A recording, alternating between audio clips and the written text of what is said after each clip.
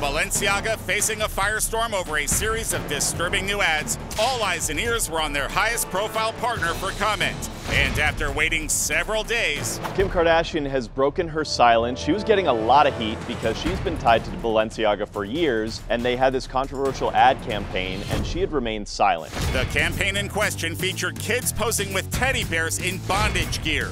And if that wasn't disturbing enough, in one of the photos, there was like a lawsuit that had to do with child pornography. Something deeper, way darker. Kim finally released a statement on Sunday calling herself disgusted and outraged, saying she didn't respond immediately because she wanted an opportunity to speak to Balenciaga to understand for myself how this could have happened. Okay, I really like Kim. I do. I think she's a great business person. Is she not doing...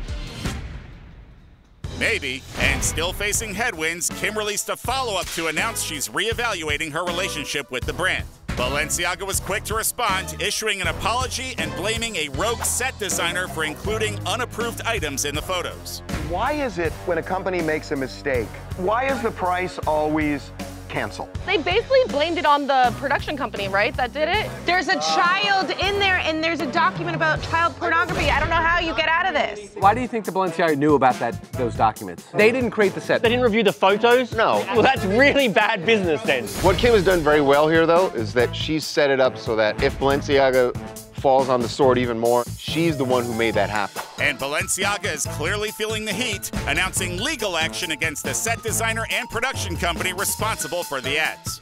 Good on you, Kim, for speaking out. Better late than never.